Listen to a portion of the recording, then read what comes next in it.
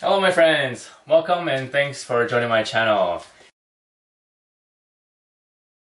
How to remove a double pole breaker. For the removal of the double pole breaker, skip to this time.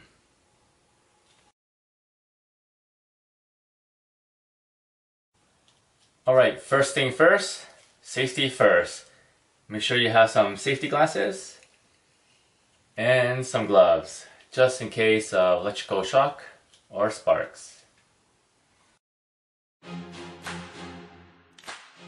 Step number 1, I'm going to carefully remove my panel cover.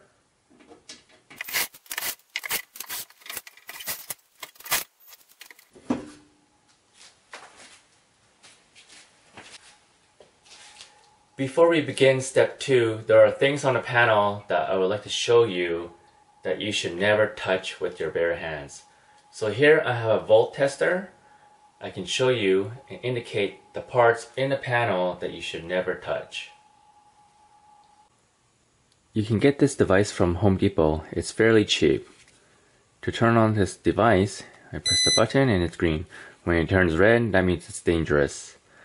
So the parts I'm going to show you in this panel is not safe to touch.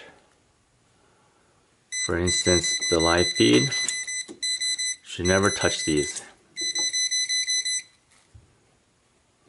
You could get shocked or you could die. Even the screws, you should never touch it.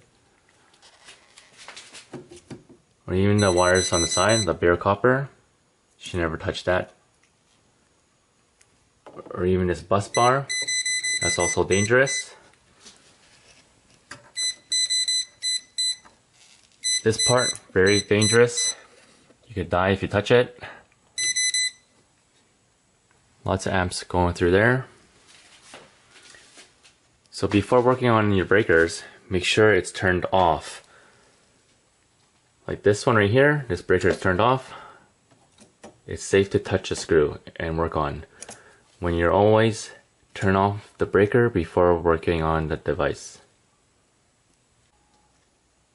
Removing your double pole breaker is fairly easy.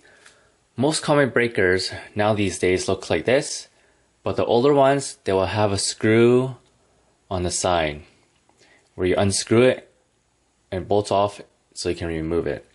But this one is fairly simple. Step number 1, most important part, make sure your breaker is turned off, in the off position. Step number 2, remove the wires, one by one. Does not matter you want to start top or bottom, and does not matter if it's black or red. They are both the same.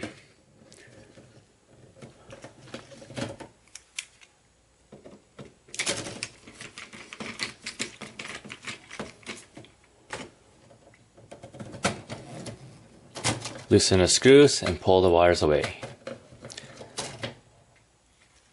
Now for the next step, to take off the breaker. The easiest way to remove the breaker is by putting your flathead on the side. There's an indent slot where it fits the flathead, and you lightly pound it on the side. And it pops off like this. In the back right corner is a pivot point where it pivots the breaker.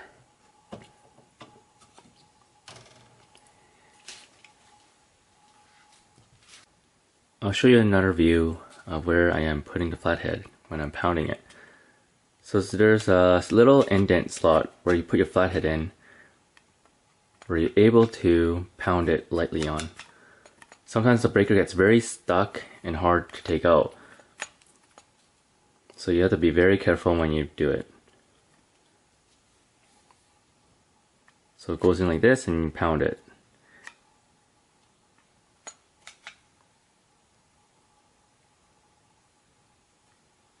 And that's how you remove your double pole breaker.